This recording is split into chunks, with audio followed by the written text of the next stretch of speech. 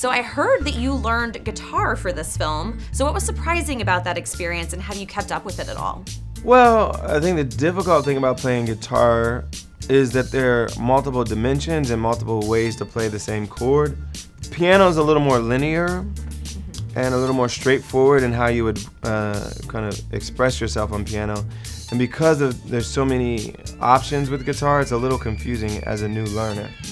And I did not learn it well enough to play it in public.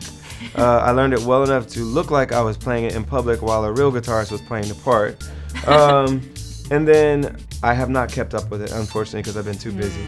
We just had a baby. I don't know if you heard. I had a new album that had to finish, and that's out now. So, yeah, I didn't have time to keep up with the guitar. You didn't really fall in love with the guitar then? Well, I would love to play. Like, I've been saying that for years. I want to play, okay.